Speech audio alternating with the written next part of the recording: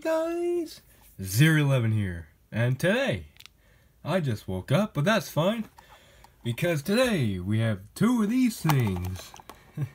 These are these MJ Holding Top Rookie Hanger boxes from your best pals at Walmart, and I'm spending way too freaking much money on my best pals at Walmart. I just realized that, but yeah. So they had these last year. You're featuring top rookie cards, these exclusive top rookies, which you know will get graded in mass production and then thrown into their new mystery power box, which is highly questionable value wise, but 10 rookies are available this year instead of 6 last year. Yeah, it's MJ Holding.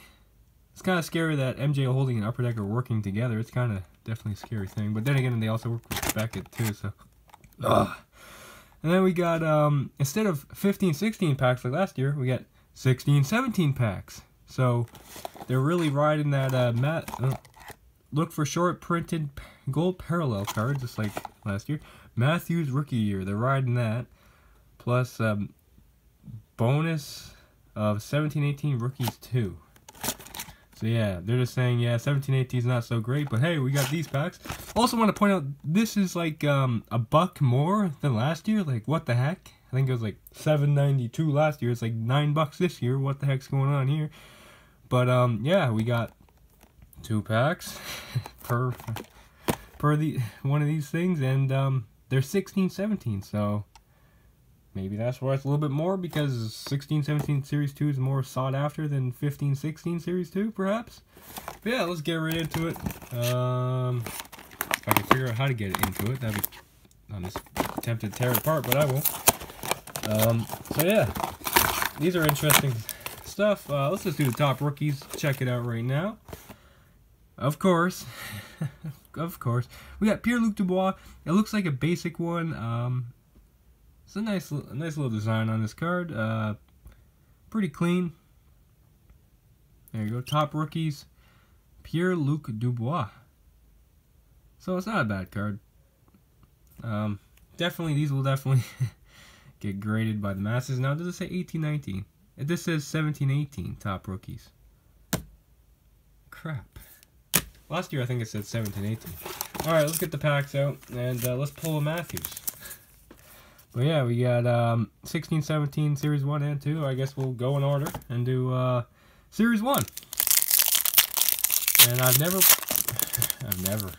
probably will never, but I've yet to pull an Austin Matthews Young Guns. That's the one thing about MJ Holding. Their packs seem to be pretty genuine, so yeah. Nino Niederreiter, Thomas Tatar, Dougie Hamilton, Jonathan Erickson, Leo Komarov, Alex Wenberg, David Pasternak, and James Neal. So they're 8 cards per pack. So I'm not sure if they're from like a retail box or they're from like a tin or something. But they're more than your like blaster packs. So yeah, alright. 16-17 Series 2. I've opened a lot of 16-17 Series 2. See what we get here. Andrzej Kopitar, Jack Eichel, Yuri Hudler, and Troy Stetcher Upper Deck Portraits. Rookies. I guess I'll put it there. Zach Parise, TJ Oshie, Jacob Trouba. I'm not even looking at... I can't... Like, Ryan Ellis, like, it's tough to see the names. I have to look at the faces. Pretty much tell who the player is, but yeah.